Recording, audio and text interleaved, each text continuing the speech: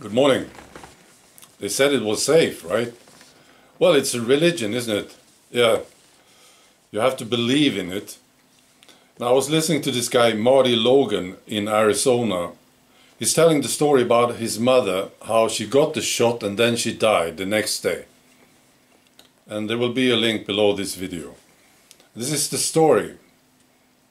It says the medical examiner didn't want to do an autopsy. And they wanted to write flu on the death certificate. And the family said, no, you can't do this. So the family paid for an autopsy. Right. And the death certificate says cardiac failure. But the autopsy says, no, there's no cardiac failure. No heart attack, no stroke. It was rapid liver failure. And this guy, Marty Logan, the son, asked the doctor, what was it like in her final moments? And he says, when she died, she had a shortness of breath. It was like being choked. Terrible. The pathologist said it was an adverse reaction to the shot. And this guy, the son, he says, my mom tested negative on the 31st of January. She received the shot on the 16th of February. I had dinner with her that night. We had onion rings. We had a margarita. She was fine. Then the next day she dropped dead. Yeah, it is a religion, isn't it? You are supposed to believe, yeah?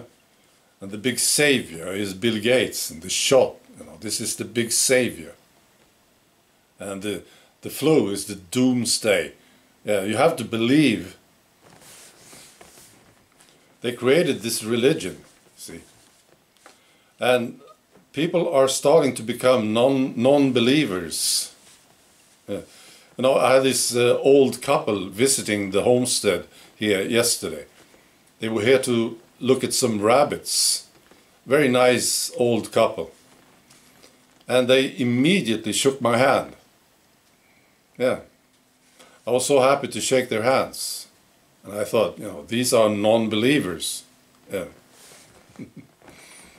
And here in Sweden right now, you can get these hand sanitizers and the masks very cheap. They are on sale right now.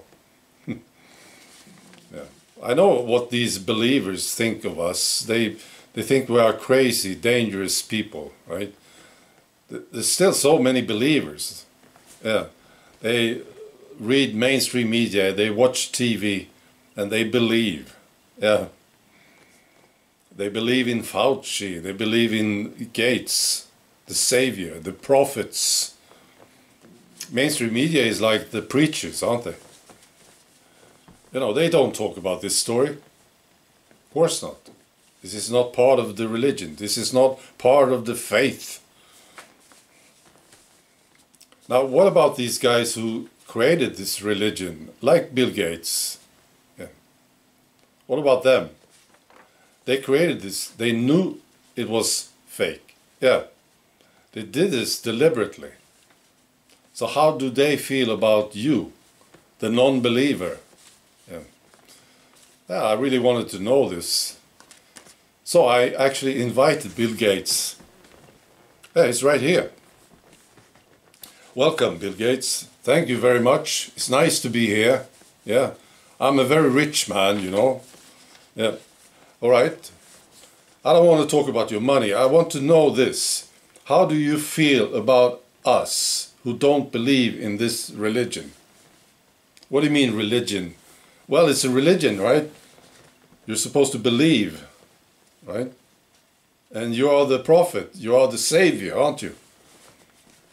Well, I don't know. So, what is the answer to the question? Just answer the question. Well, Stefan, I don't like you, you non-believers, as you say. I don't like you. Yeah. I think you are bad. Yeah. You're bad for business. Yes. Well, thank you for the answer. Don't go away. Don't leave.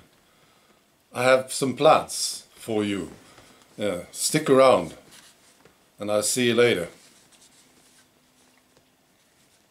All right. Be good.